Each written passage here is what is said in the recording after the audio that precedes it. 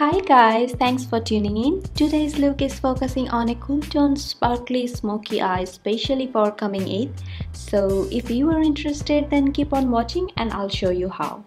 Before starting with makeup, you may want to use a hydrating mask to soak your skin up with some moisture.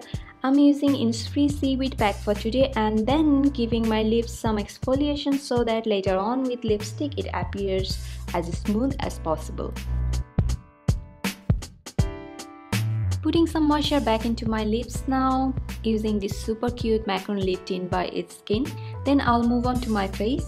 Loving Missha BB Boomer lately, I can totally compare this primer to MAC Stroke Cream. It gives that same illuminating effect, hydration and staying power.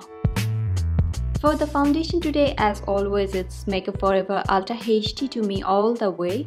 You guys must have noticed that if you were in touch with me. Layering that up with a flat brush first to reduce the waste, then blending that out with a damp beauty blender. In some points like in my chin and cheek, I'm going over with the second layer for some extra coverage that I needed. Now going in with Kat Von D Lock It Concealer under my eyes, side of my nose, forehead and everywhere I needed. Lock It is a heavy duty concealer and you need just a tiny amount, that's why I'm just dotting around. And also if you put too much you'll end up creasing badly, but if you use the right amount, this concealer is a fantastic one for oily parts of the skin. To set my concealer, I'm using Nye Banana Powder. I'm not baking here but really pushing the powder into the skin so the product stays in place all day. I find a powder puff always works the best. I'm also patting the puff all over my face to set the foundation but with no extra product in it. Then going in with this beautiful Etude House bronzer and highlight tool, taking the bronzer part with my Elysium square root brush and bronzing up the parameters of my face. I wanted that smooth bronzy blend today in my face, so this is the main base for that, but we'll do a bit of contour next. I'm mixing Shadow Play and Subconscious from Kat Von D Shade+Light Palette and applying that to define my cheekbones slightly bit more. Then with Sigma 3D HD Precision brush and the same shade from Kat Von D palette, shaping up my nose. For nose contour, you want to be light-handed as much as possible and don't want to shade the whole nose but only the edge. Now with my previously used beauty blender, cleaning up the contour edges, I find a damp sponge is good enough for that. For a glowy and subtle look, you may want to avoid powder as much as possible. Moving on to brows, first combing them out with a spoolie, then using Tarte brow mousse to fill up the sparse area. I've been loving this brow product lately. It is nicely pigmented, smooth to apply and stays all day, literally all day, but not waterproof though. To finish off my brows using Innisfree Tinted Brow Mascara in shade Natural Brown. I'm using this product for the first time now, but I guess I love the formula already. Jumping onto eye makeup, taking the shade Astrological from Kat Von D Innerstellar Palette and with MAC 217 placing that in the eye socket area. I'm mostly blending that upward and concentrating more in the outer crease. Then with Sigma E40 giving the crease color a nice blend because blending is mandatory and smokiness is all what I want today.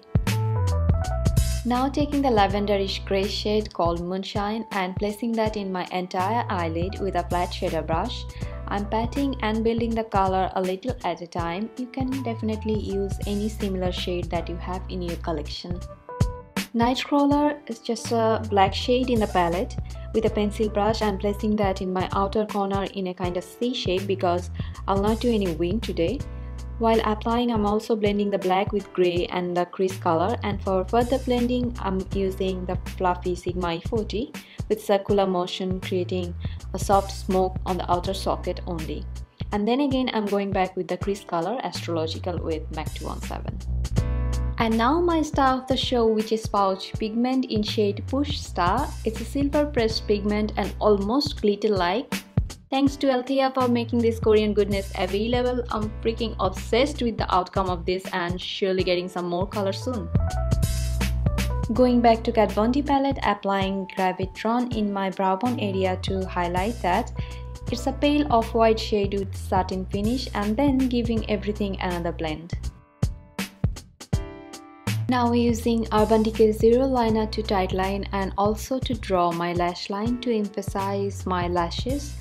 Then with the same black shade from Kat Von D palette and an angle brush, I'll smooth out the liner. Now going down in my lower lash line using Urban Decay Delirious in my waterline. It's a shiny purple shade. Then with a pencil brush and the shade Dark Star from the Kat Von D palette, I'll smudge out the lower lash line. As this eye is almost done here, I did the other one off camera and also put on some falsies just in the outer side. Now applying a few coats of Maybelline Magnum Barbie mascara both of my upper and bottom lashes. Then applying Holika Holika Magic Pole Liner in black over my lash band so it doesn't peek through. Onto face again, mixing Lyric and Levitation from Shade and Light palette and applying that under my eyes, slightly in my forehead, nose tip and down in the chin to brighten up those spots. Now taking the highlighter from the Etude House Duo I used before and applying that in the tip of my nose, forehead, over my cheekbone, cupid's bow and literally everywhere where I want to glow. I'm loving how nice this highlighter is compared to its price. For the blush today, I'm going in with the Balm Frat Boy and Zoe blush brush, and then I thought to intensify my glow a bit more, so applied more of the same highlighter with a fan brush. Lastly, the fancy touch, topping up high points of my face with a touch of Hourglass Ambient Light Powder. This powder helps to add some glow and smooths out the skin a bit more, but this part is totally optional. For the lips, first lining up my lips with Essence Lovely Frappuccino Lip Liner, then filling up with Kat Von D Liquid Lipstick in Lolita 2. It's a warm brown shade and quite flattering on my skin tone.